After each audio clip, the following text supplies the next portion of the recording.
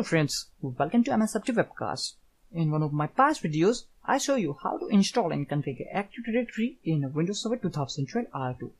In this video, I will show you the steps on how to demote domain controller and remove Active Directory role on Windows Server 2012 R2.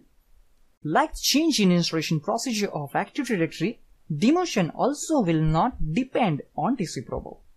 The demotion of domain controller in the Windows Server 2012 R2 domain contains two main operations. The first one is removing the configuration of Active Directory from domain controller, and the second one is removal of Active Directory domain services. To demote a domain controller, we can use Server Manager or PowerShell. I will demote a domain controller on Windows Server 2012 R2 by using GUI, assuming that you have a single domain controller for your domain. In my case, I have one domain controller named srt-dc01 for my domain my.local. Let's open Active Directory Users and Computers console. And as you can see, I have only one domain controller, that is srt-dc01. So we have a forest with a single domain and single domain controller. Let's close this Active Directory Users and Computers console. Already I logged in as an administrator account on this domain controller, so we have a sufficient privilege to demote this server from domain controller. Now on Server Manager dashboard, let's click on Manage and select Remove Roles and Features. On Before You Begin page, click on Next. Select our local server, that is srt-dc01, and then click on Next. Now try to clear checkbox from Active Directory Domain Services. Click on Remove Features. After waiting for a few seconds, you will receive a validation error. The validation error appears because Active Directory Domain Service server binaries cannot be removed while the server is running as a domain controller. So first we have to demote this domain controller.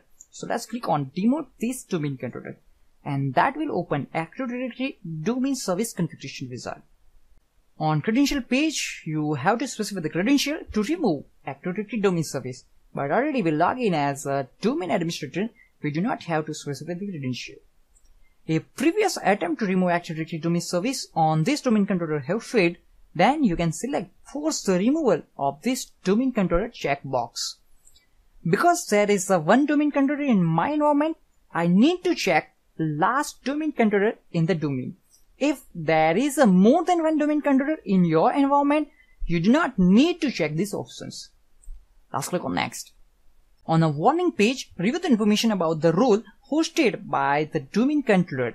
Right now, this server is a DNS server as well as configured as a global catalog server. Let's select Proceed with Removal and then click on Next. On Removal Options page, select this DNS zone.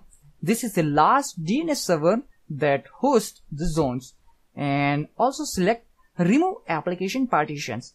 Click on View Partition. Here you can see we have a two application partition. First one is a domain DNS zone and the second one is forest DNS zone.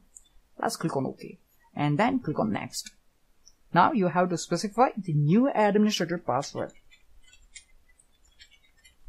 Okay, once you specify the password, then click on Next.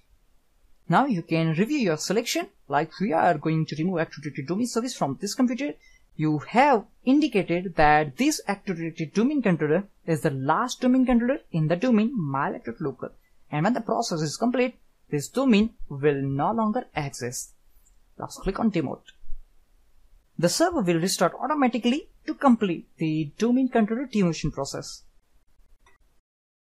Once your server restarts, use controller to delete to sign into this server. Now here you can see we have an administrator, and this is the administrator account of this local computer. This is not a domain administrator. Let's specify the password which we set earlier during the demotion process.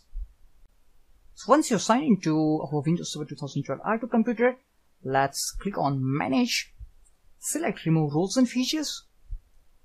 Click on Next on Before You Begin page. Select our local server srt-dc01 and then click on Next.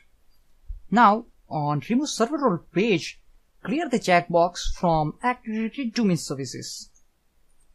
Let's click on Remove Features as well. and this time you will not get any kind of error message. We also want to remove DNS server role as well.